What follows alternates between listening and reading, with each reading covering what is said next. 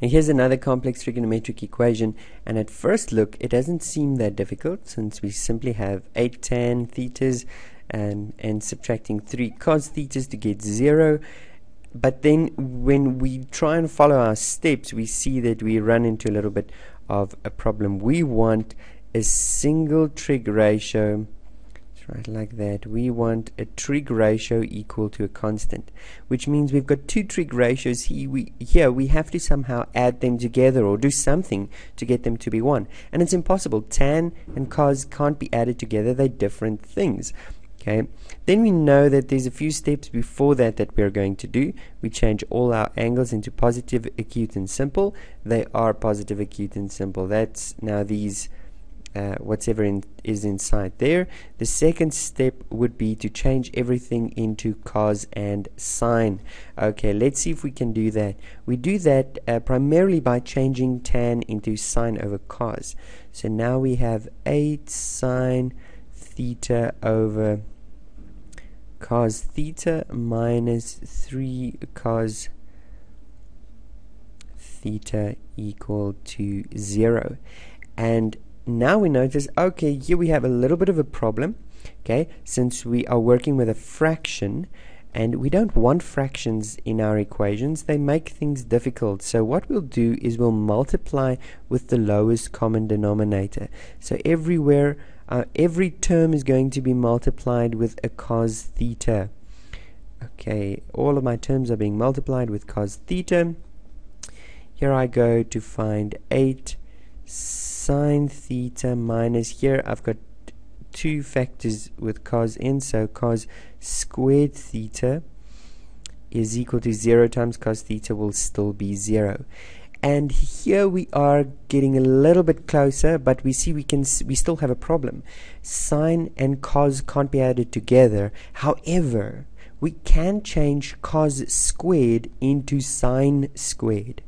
And that is what we are trying to do. So here can happen a lot of different creative ways of trying to get to a single trig ratio equal to a constant. What I'm going to do is change cos squared into 1 minus sine squared theta.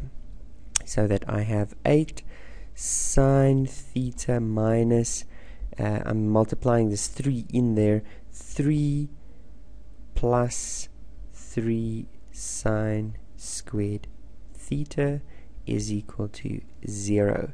And now I can simply write it in the right format, with first having my sine squared theta plus 8 sine theta minus 3 is equal to 0. And just what I'm trying to do now is to get sine equal to a constant. In other words, I'm trying to solve for sine theta. So just so that I can make it a bit easier for myself, let's make y equal to sine theta. That just makes it look a little bit easier. So now I have 3y squared plus 8y minus 3 is equal to 0. And I need to solve this by putting it into two brackets or using your quadratic formula. Okay. And what must those two brackets be? Well, one must be a 3y and one must be a y. Okay, the other one must be either 3 times 1 or 1 times 3. Okay, and I must get 8.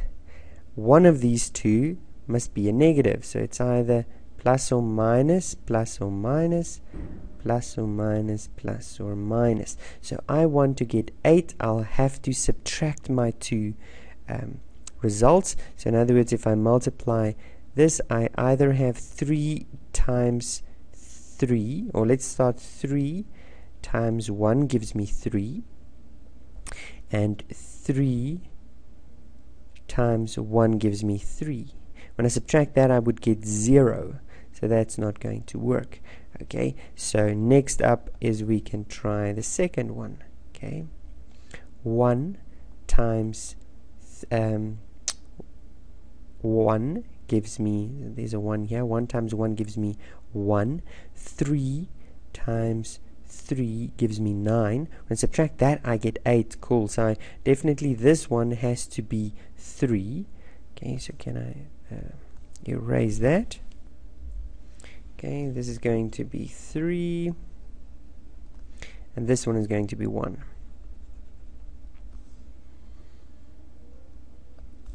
Okay, so that one must be 3. This one must be 1. Which one should be negative? Well, I want positive 8, so it must be positive 9 and negative 1. There we go. Okay, I might have confused you with that. There's simpler ways of doing it. Probably the quadratic equation is even simpler than that. I just tried to do it a bit quicker than the long method. So with that in mind, what do we have? We have 3y minus 1 is equal to 0, so y is equal to a third.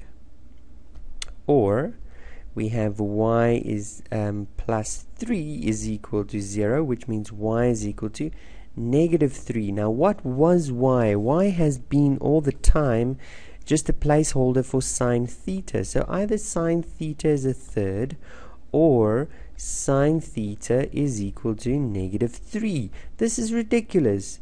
That's nonsense.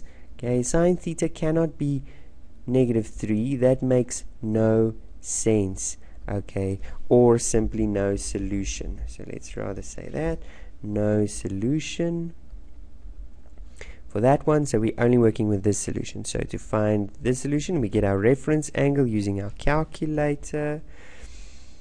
And that means we take a third 1 over 3, get the inverse sine of that, gives me 19.47 degrees. So I get 19.47 degrees, which means my two solutions are now as follows. Either theta is equal to my reference angle, which is 19.47 plus 360 times k. Okay.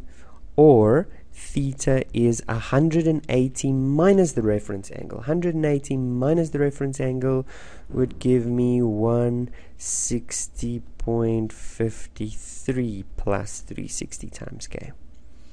Okay, and where for both of these k is an element of integers. And there are my two solutions. Could have been more if sine of theta on this side wasn't greater than 1. Remember, sine theta cannot be greater than 1 or smaller than negative 1. Okay, that's why this one had no solution. I can't remember if I explained that. Okay, but I've said it now, and I think I'm done.